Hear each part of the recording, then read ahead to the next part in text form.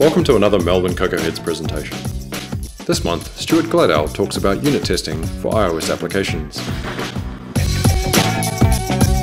So I'm not presenting from my iDevice, so I'm a little bit old-fashioned.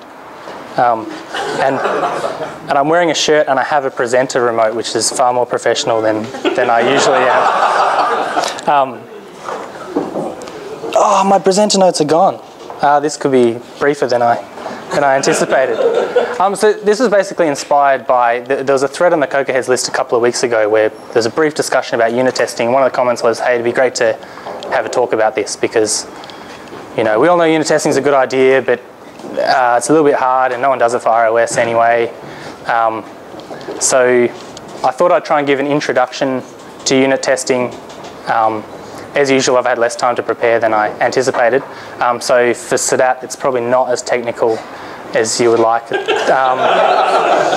not heaps of code samples. So there's no code demos. I've tried to put the sample code up on here just because I wasn't sure how the code samples would come up on the TV. So if we could organise tonight again, I would put me first and then hear Keith talk about awesome bundler stuff and then have Chris blow our minds with augmented reality, because coming down from that to testing is, yeah, I'll forgive you if you fall asleep. Sure, so I looked back at the little snippet I gave Sean when I said I'd give a talk, and I said I'd talk about unit testing, OC unit. I just stretched these slides from 1024 to 1920, so the layout's going to be a mess. Unit testing, OC unit, I said I'd talk about Kiwi, and I said I'd talk about running your tests from the command line. And I will touch on all of those things, but I haven't had as much of a chance to look at Kiwi as I'd like, but it does look like an awesome library, and I'll touch on that a little bit later. I thought when I was writing this talk that maybe you'd think we've been here before. I gave a talk at the start of the year on testing with Frank, which is more kind of high-level testing the UI. And as Sean said, all the tools are moving so fast. At the start of the year, I would have said use a combination of Frank and GHUnit to do your testing. And you know, all these new tools are coming out. KIF came out in the middle of the year. Kiwi came out in the middle of the year. CEDA's got a lot better. You know, there's a whole lot of new tools that we can use. And so I talked a little bit at the Swipe conference about the kind of testing pyramid and where I think you should have the kind of weight of all your tests. And so I sort of see there being three main kind of styles of tests that you have in your iOS apps. You kind of have high-level UI tests, your integration tests, and your unit tests. And I really see the unit test as the workhorse of that. I think testing everything through the UI. If anyone's worked on a project that's tried to do that for iOS, or even just a kind of a browser test where you just get Selenium to do everything, it's just dog slow, and when you have bugs, you don't know where they are. And so all the libraries, there's our layout problems coming to bite us. So OC unit, GH unit, the GTM toolbox, and I'd see Kiwi and CEDA as being a little bit higher level than that, still running unit tests, but they allow you to kind of talk at a slightly higher level about your tests. So they're really the kind of the X-unit tests versus the kind of RSpec style you know, describe kind of tests. So why should we test in units at all? I'll have this argument with Kevin O'Neill, who's not here, which is good because he'd heckle me. We only care if the whole app works. So it doesn't matter if all your unit tests pass if your app doesn't work, which is true. But I think the cost of testing at a much higher level and the cost of fixing bugs when you're testing at a higher level, you know, it's going to be a much greater cost. So I think the advantage of unit tests is they're really specific, testing small pieces of core functionality, and when one of them fails, you've only got to understand about 10 lines of code in that context, and then you can actually go in and fix that bug. Whereas if you get some, if you're running Frank and you just get some weird kind of end of file error because your app crashed and the HTTP server got confused, it's really hard to work out what went wrong. So I think, yeah, all your unit test passing doesn't mean your app's going to work, but I think the cost of unit testing is much lower than other types of testing, and it does give you a much greater reliability that when you plug things together at a high level, that your app is far more likely to work. And you can have those kind of high level smoke tests to make sure that, yeah, you did actually connect all your working objects together properly. The other thing I think in starting is that you should write your tests first and use your tests to design your code. I really think if you're going to bother writing unit tests, it's just so much easier to write them first. First, if you write them after, you'll never do it because your client sees, oh, it's working, cool, ship it. And I think you're really missing out on one of the great benefits. I think there's a real fallacy that unit testing is just about verifying the behavior of your app and making sure that the functionality is working. I think a much bigger benefit is influencing the design of your code and actually being able to write testable code and actually sort of being the first consumer of the objects that you're writing. So forcing yourself to write clean interfaces. So those kind of things that we want in our code, like low coupling and high cohesion, if you don't have that and you start writing unit tests, you're quickly going to find that you haven't separated your concerns very well. And if you start having to inject in 10 mocks into your object to try and get to work properly, maybe that's a bit of a smell. So I think there really is a massive advantage in writing your tests first. And so there's a nice quote from Kent Beck on the C2 wiki that says, classes typically resist the transition from one user to two, then the rest are easy. So if our goal is to write reusable code, when we write our tests, we automatically have two users of our code. We've got the tests and the actual app. And so Kent Beck kind of drove a lot of that test-driven development movement probably about 10 years ago now. And so that was his kind of statement that actually this forces you to write reusable code from the start. And the last thing is about getting fast feedback. So you make a change, did you break anything else? Getting that feedback really quickly. Let's say if you can't hold your breath while your test suite runs from start to finish, then don't hold your breath that anyone's ever going to run it. Seriously, as soon as your test suite gets long, no one runs it. So keep your tests small and short, and if they're proper unit tests, which means they're not talking to the file system, they're not talking to the network, not talking to interface builder, then they are going to run quickly. Unit tests aren't doing really complex things. Maybe if you're doing funky image processing, augmented reality objects, it might take a little bit longer. But for most of the apps that we do, kind of pushing JSON around through views, they're going to run very quickly. And I think it's really important that we get this kind of test-driven development cycle. So I'm not sure how that red comes out at the top, but the kind of red-green refactor cycle that we have. So the red phase is really important. When we write a test, we need to see it fail. If we never see it fail, it may not be doing anything, especially in Objective-C where nil objects just seem to kind of just do nothing and then you don't see them anywhere. You really want your test to fail so you know it's working, and then write the code, get it passing, and then while you've got your test there, you may as well really make use of that and refactor your code and clean up after yourselves. I've had rants various times about this kind of, that you have to clean up after yourself, and if you've got tests, you may as well take that opportunity. So I saw a quote on Twitter one day saying, when you look at someone else's code kind of 6 months later, he thinks he was being pragmatic and you just think he's an idiot. And I think you don't want people to look at your code in 6 months' time and think you're an idiot, even though you think you were being pragmatic. You're just trying to get it out the door. So I think it's really important to use our tests to really kind of reap the benefit of that and clean up our code after we're done. So that's kind of my introduction to the kind of concepts I want to talk about. And the first comment of that is usually, we're making iOS apps. So there's a bunch of things people say about that. I mean, some iOS apps are really small and really simple, and there's always kind of benefits of that. But the couple of comments that come up are that the tools aren't good enough. And I think, especially early on, that really put people off because the tools were terrible. Especially if you wanted to do test-driven development and continuous integration, those kind of thing. I think Apple still doesn't get running tests from the command line. They still make it hard. But I think actually now, there's two. I was going to list all the frameworks there and they actually wouldn't fit. You could take your choice of a whole number of frameworks to use. But Apple's inbuilt kind of OC unit testing within Xcode has really got to the point where I think you may as well use it. I think people have probably seen the post from the long weekend mobile guys. I'm not sure if they're here, but they're basically saying, you know, if you're starting a new project, don't use GH unit, use OC unit for all these reasons. There's not a strong reason to convert old projects, but if you're starting a new one, you may as well use the inbuilt tool. The kind of ability of just being able to press Command U and run your tests without changing anything is a real benefit. The next thing you hear is no one pays me to write tests. So this is a quote from Stewart. We had, which is true. That's actually US dollars in there. So yesterday that wasn't worth a lot, but today you're laughing. Thank you, Italy. REA did. REA. Pay you to write tests. Yeah, REA pays me to write tests. So either no one pays you to write tests or you don't have time to write tests.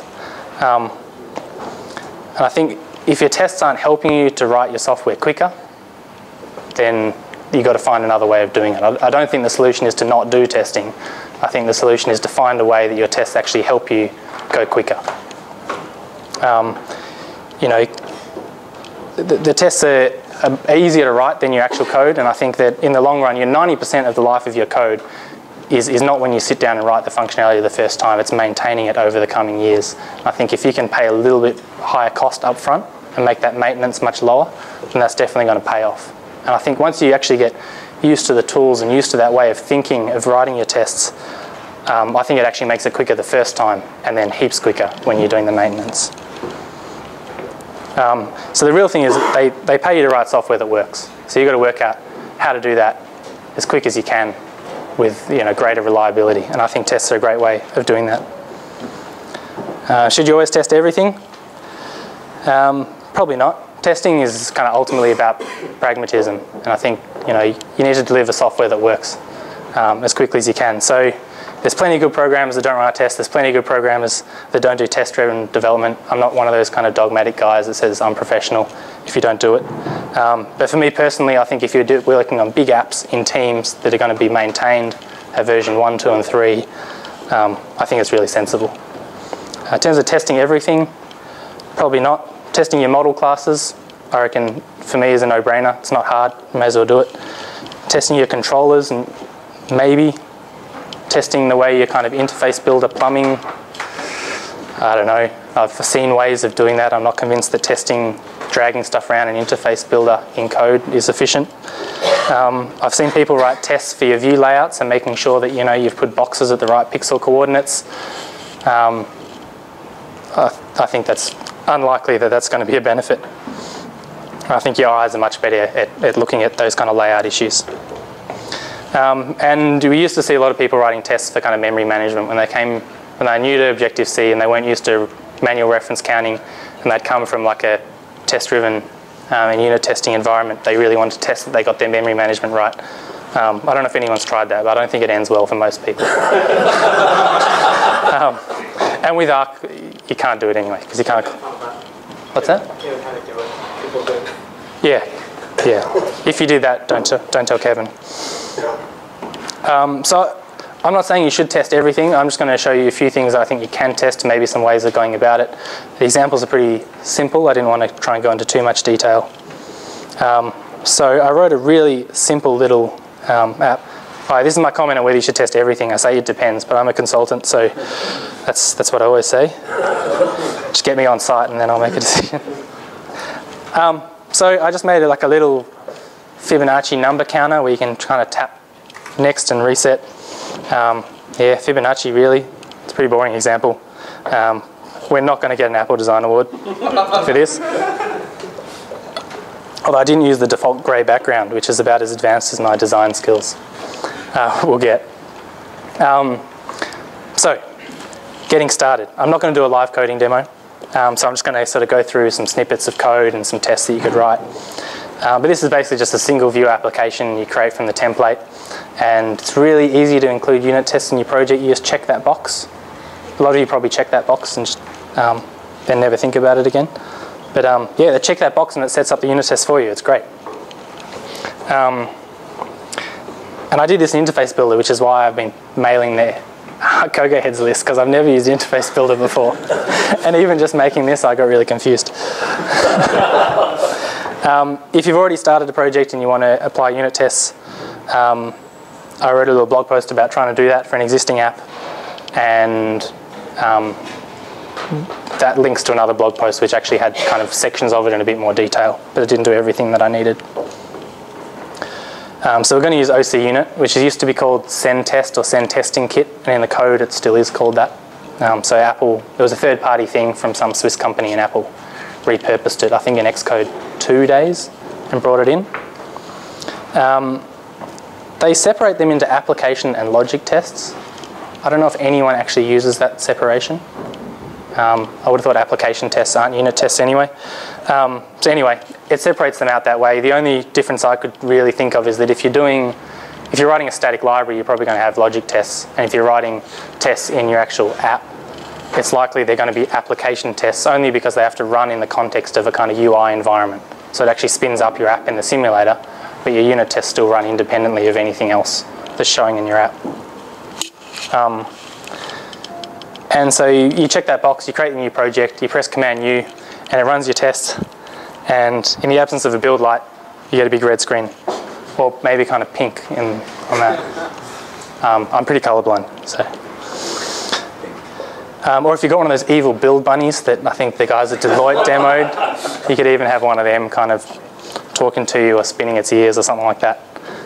Anyway, the default template that Apple gives you is a failing test, which is, I don't know, I guess it prompts you to actually do something about it. So maybe that's not such a bad thing. So I'm just going to have a look at that sample test case that it has. I'm sure for some of you it's going to be super basic and you already know all this stuff. But just to look at the structure of how you write your tests. So the send testing kit, so Apple didn't rename all the classes, they just left them named as they were. So you import send testing kit, and then your tests are a subclass of the send test case. So it's kind of like if you've done Java testing back in kind of JUnit 3 days, we actually had to subclass the library, subclass the object, sorry, to hook it into your tests. And the runtime automatically picks them up. When you add them to your test target, it automatically gets picked up by Xcode and run. And then we have that's the failing test that Apple basically puts in there, just an ST fail. And so there's basically a bunch of assert macros that are kind of statements of truth that you make about kind of the state of your application. So you might do a few calculations and then basically make the assertion of what you believe to be true. And if it's not, then it's going to fail. And nicely in Xcode, you actually get the error kind of in line in your code. So it's quite nice to go and test. It gives you some setup and tear down methods. So the same way that you should refactor your code, I think you should refactor your tests as well. There's probably a little bit of a balance in terms of, duplication in your code is mostly a bad thing. Duplication in your tests is kind of a balance because you want your tests to read really nicely. Sometimes a little bit of duplication I think is okay if that means that your tests kind of become an executable specification for your app and executable kind of examples. So I'm a little bit less strict on the refactoring, but definitely if there's common setup code, pull it out into these methods. So some controller tests. There's basically two types of tests that I've tried to do on the controllers. One is to kind of create my own controller object without the nib, kind of an independent environment, and try and do a proper unit test and basically poke the actions and assert the outlets. And what happens, underneath, I don't really care. I think that's quite effective. The other thing I've tried to do is actually to create the controller class with the nib. I just added that for dramatic effect. And actually testing that actually your outlets and your actions are configured correctly. It sounds like a stupid thing to do. I don't know if anyone's actually tried to write unit tests for the kind of plumbing, the interface builder, and making sure your outlets aren't nil. I'm guessing you've done it? Oh, awesome. He's on our team. So I don't know, the only person I know who's done this on a full-scale project swears that they were the most useful tests that they had, and they caught so many problems because especially if people don't read their Git commits really carefully, and those kind of all the blobs that happen when you drag stuff around an interface builder, it's quite easy to accidentally break outlets. So that the only person I know that did it swears that they were really useful, but I'm still not convinced. So I think those kind of errors would have such a large effect on your app that you're going to notice it straight away anyway.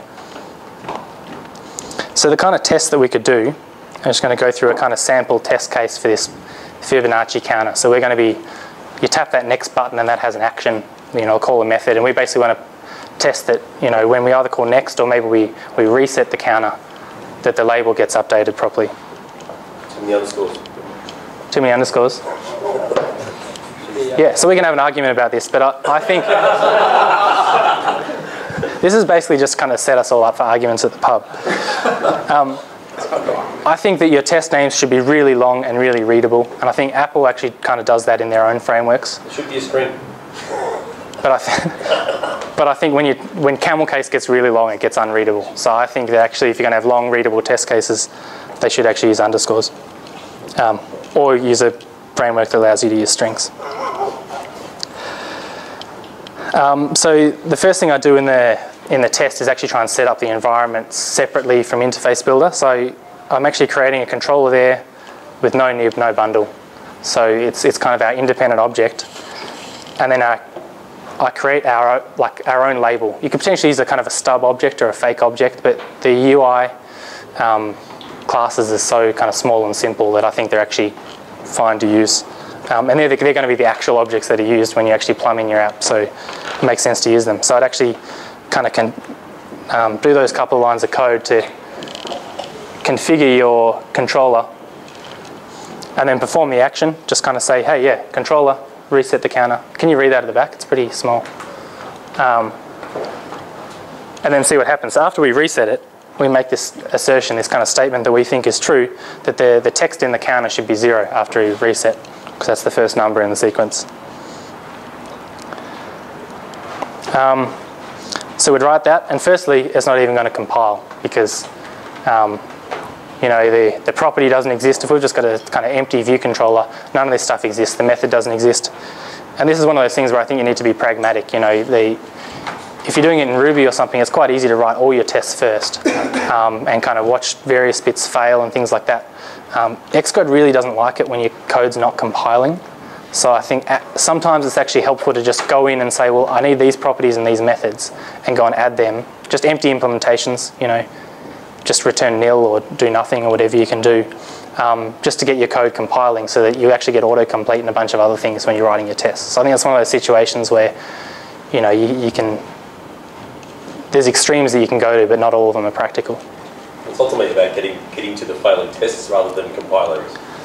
Certainly, but I think not compiling is a failing test in Objective-C. Anyway, you press Command U, you run your tests, and you get this weird kind of message, null should be equal to 0. And so now we've got our failing test, we know it's working, we know it's running, then we just go and write the simplest code that we can to make it pass. So we actually go into our reset method, say, you know what, it wants the text to be 0 in the label, let's make the text 0. It's kind of a judgment call on how simple you say the simplest code that makes it pass is. Obviously, that's not going to satisfy the requirements of the app going forward. I think you need to write more tests and build up that functionality. But maybe the next point you could actually say, hey, let's keep a variable and actually write that into the label. And then I think we actually want to test drive the Fibonacci algorithm. So when you tap next, that actually should start counting through the Fibonacci numbers. So I was thinking of these because we're about to do a bunch of estimation at work, and you often end up using Fibonacci numbers for that stuff. If you get to 21 in your project estimation with Fibonacci numbers, you've probably got too many numbers. So you might usually write one test case at a time. I've just put a couple there. So I'd literally just make it really simple and say, you know what, when I tap the next button once, what should the number be? If I tap it twice, what should it be? If I tap it 3 times, what should it be? And basically keep building that up and write the simplest implementation that we can, and eventually we'll end up with our entire algorithm. So the fact that the first Fibonacci number is 0, we don't even have to do anything. That just should be our default state.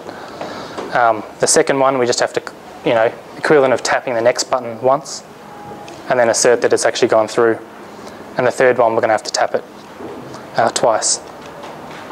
And when we actually kind of write those tests and we go through and make our assertions of what we think the numbers should be, initially that's going to be red. It's going to fail, and so then we actually have to go in and start fleshing out our algorithm. And again, do the simplest thing that will make it work. Has anyone else had a car like that? This isn't actually my car, but yeah. I had a car like that until the start of the year. It just went to car heaven. But it was kind of, it had a windscreen, but it was all held together with gaffer tape. So you do the simplest thing that will make it pass, knowing that eventually we build up our test suite, we end up with a full implementation, and we can go back and refactor. So that whole thing is keep writing tests and building that up until you have everything. Does anyone else find those pictures of the Empire State Building being built just kind of crazy? How many people died building that building? So I'm not going to go through kind of all the code. I'm sure if you did computer science at uni, you had to go through Fibonacci algorithms and all that kind of stuff. So I'm not going to go through a demo and show you that. But you can understand that you basically, once you get to a certain number of tests, the simplest code that you can do is actually the entire algorithm. And then once it's working, make it awesome. It's going to be a Ferrari, but I don't really like new cars. I really like those kind of old English sports cars. So make it awesome, also known as there is a step 3. So red, green, refactor. So when you start doing this and you start driving your code from the controller down and from the actions, the simplest code is right there in the controller. And I'm sure you've all seen projects which the UI view controllers end up with kind of 5,000 lines of code, and they're just impossible to maintain. So once we've got that functionality done, let's refactor that. Let's extract out a model and kind of get that working. And when I say make it awesome for this, it's probably not an English sports car. It probably looks more like that. If you're a mathematician, or that if you think in Lisp. That was for Kev, but he's not here. Does anyone else do Lisp? I copied and pasted it from Wikipedia, so it might not be right. It's got lots of brackets. That's what I kind of think Lisp is. Silly parentheses. Nice. So when we refactor it, we might say, well, look, we've only got these kind of basic behavior on our view controller, the fact that we can go next and we can reset. But we don't want all that logic and the calculation and the state of that in our view controller. I think when we write our code, that's kind of the quickest place to put it. But as soon as we've actually fleshed it out, we should extract that out. So we might extract out a model class where we can actually get the current number, we can get the next number, and reset it all within this model. And then we've just got our button and our label. And it really makes our view controller just about plumbing. It's literally saying, hey, here's a view, here's a model, and kind of plumbing messages together, which I think is what view controllers should be about. I don't think they should be about the application logic for your entire app. So once you do that abstraction, you can basically set up, when you're testing your controller now, you don't really care about all the calculations. You actually care that it's correctly plumbed into the right model. So that's when you can start using mocks and stubs, and I'll touch on that in a second. It is possible to test a UI view controller lifecycle and nib and all that kind of stuff. I won't dwell on this. There's a couple of blog posts about it. So you can call controller.view or controller load view and then check that all your outlets aren't nil. That's a fairly simple test to do.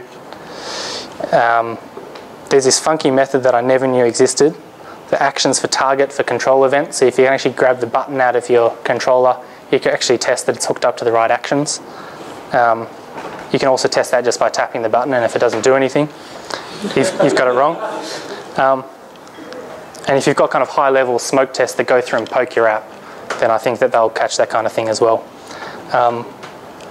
One test which I think is potentially valid is actually checking that on memory warning that your controllers actually clean up after themselves, because that's something that we often get wrong. And it's not something we often test for.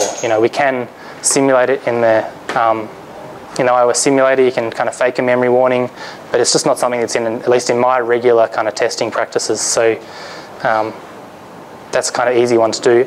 This is the problem that triggered that whole do weak references get nilled out on the Cocoaheads list, if you were reading that.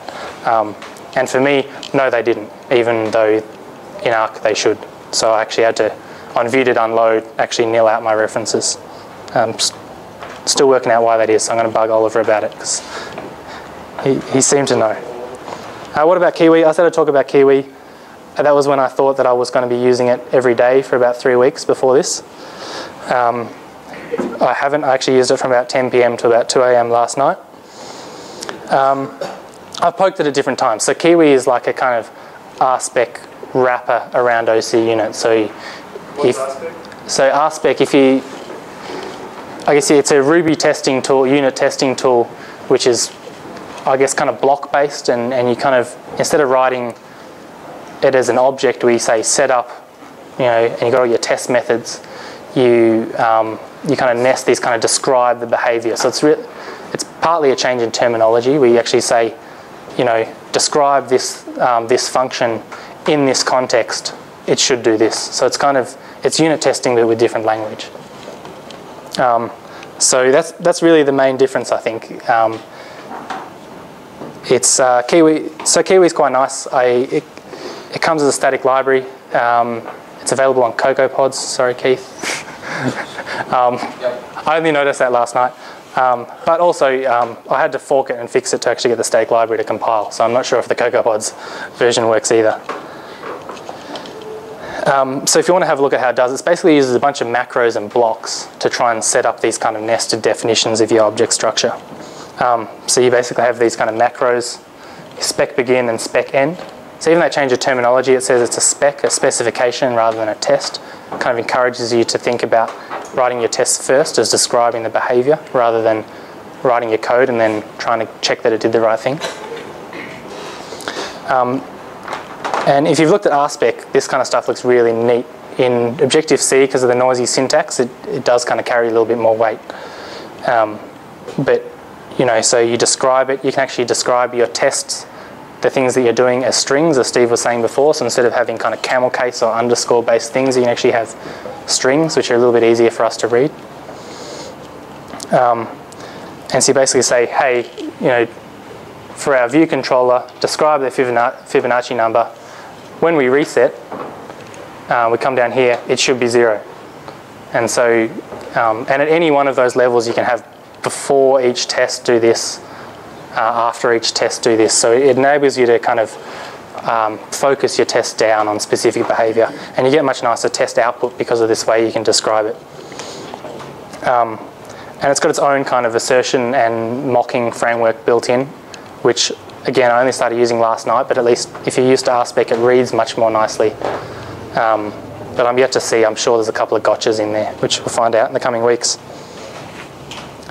I was kind of thinking, is it just a change of wording? And I think it's more than that, and I think I've already touched on that, I think changing the language of the way you talk about your tests is actually really important. So that kind of language, as if you're describing the behavior, I think is actually really important. It's not just a change of wording, it's a change of the way you think about it, encouraging you to write your tests first. Yeah, I've already mentioned that. It comes with mocks and stubs. So say we just wanted to test our controller now with this new layout, that we basically just want to test that it's got the plumbing right. I did this example in Kiwi because I didn't want to have to pull in OC mock into my demo project or anything like that. So to test that, I've just got a little blob of code, and so it's quite easy to basically set up a mock model object. So back in our, if it's going to let me go back far enough, we don't want to use a real model in our tests. We want to kind of just stub that out and separate them out. So we're actually going to create a kind of fake fibber object that just kind of checks that we pass it the right thing, and we can kind of make it return hard-coded values. So we actually create a mock of that, and then we say, hey, our mock object should receive the next selector, and when it does, we want it to return the value 3. So again, the syntax is noisy, but if you actually just read it out, it kind of starts to read like English. And then we plumb that into our controller, and we just say, hey, when we call next, then we say, well, the text should be 3, because that's what the model's going to tell you.